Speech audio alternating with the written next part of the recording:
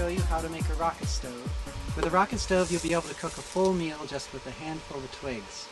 Sticks that you can find anywhere, any kind of debris, paper, you name it.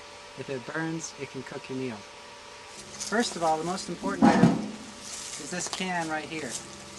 It's about a 5-gallon can. I picked this up at a Japanese food restaurant nearby. The second item you're going to need is some stovepipe. This is 4-inch stovepipe. The stovepipe is 4 inches across. You'll need a straight long piece and an elbow piece. And you will need 1 tin can. So now let's talk about what tools you need. First of all, most importantly, you're going to need a set of gloves. Some kind of leather glove, something to protect your hands because we're going to be cutting steel. It's very sharp and it's very dangerous. I've cut myself a number of times working with these things.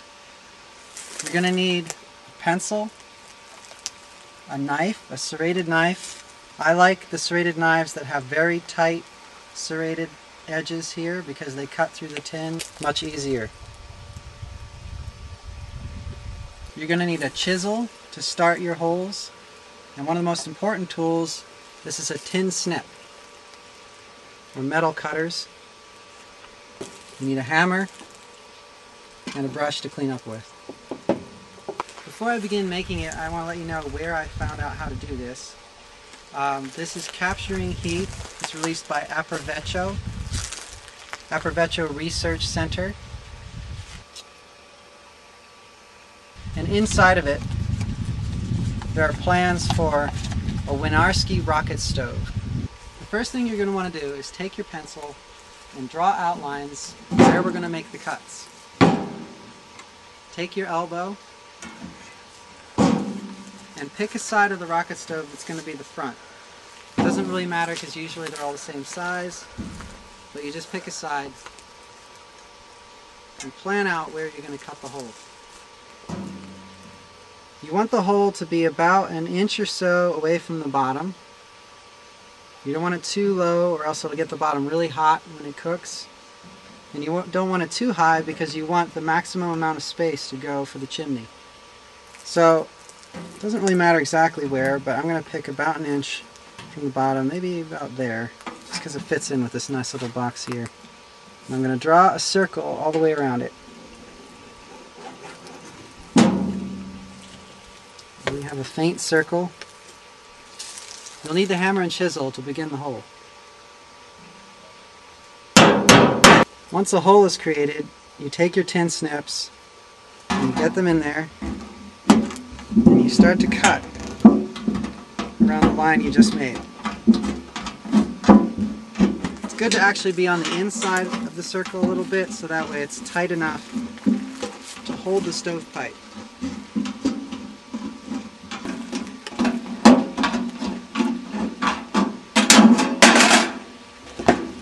The first hole's been cut.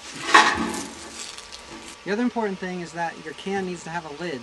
The lid's actually important to hold the top part of the chimney.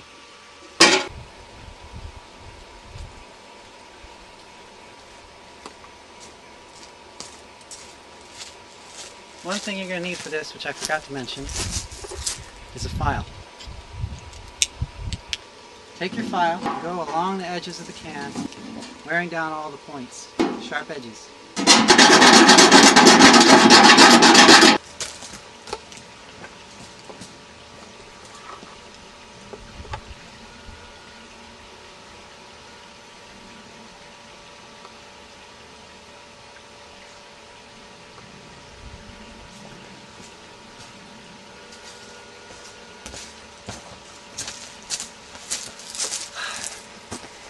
So,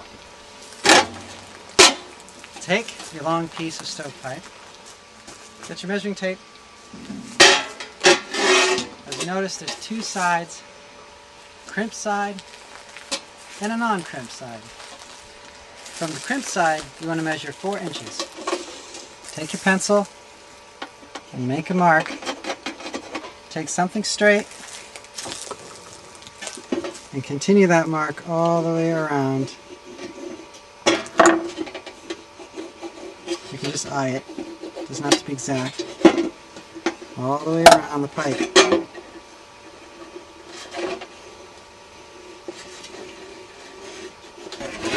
Open up your pipe and take your tin snips and cut all the way around it.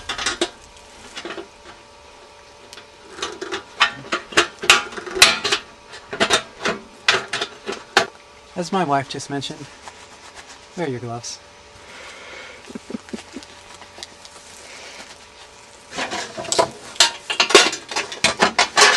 Helps to lift this side up as you cut it.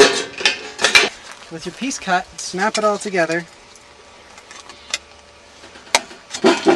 like so. So you have a small round piece. Take your file and go around the edges again.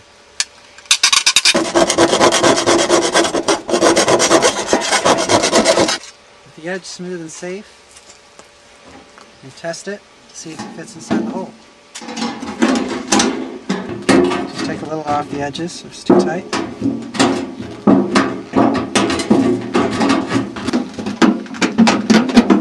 There we go. Fits in rather snug. Perfect. There you have the opening to the rocket stove. The 4-inch piece of stovepipe is inserted into the can with the crimped edge towards the inside. The elbow goes over top of it, with the crimped side coming up.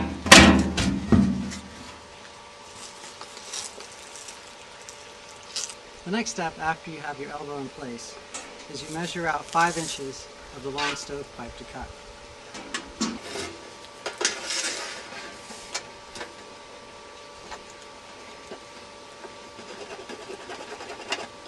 And just like before, when you go around the whole length of stovepipe. Once again, take your tin snips and cut.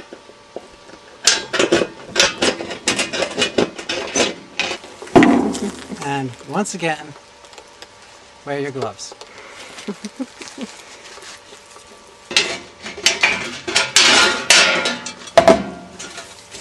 Once the piece is cut, you snap it together.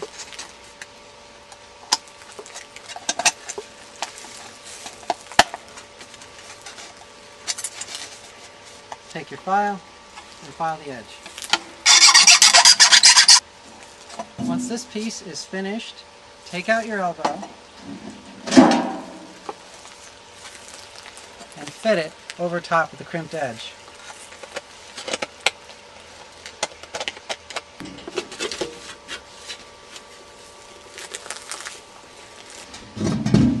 With the full stovepipe in place, you can see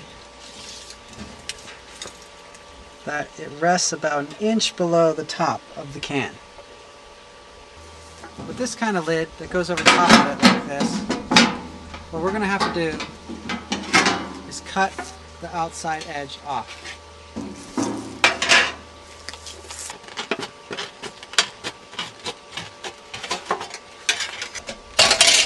You'll need to take one of your pieces of stovepipe out. In this case, we're going to use the front of the elbow. You lay it down on top of your lid in the center and draw a circle around the edge. In our case, there is already a circle here. Once again, we take our chisel and hammer to start the hole. Once you have a hole, you take your tin snips, put them in, and cut around it.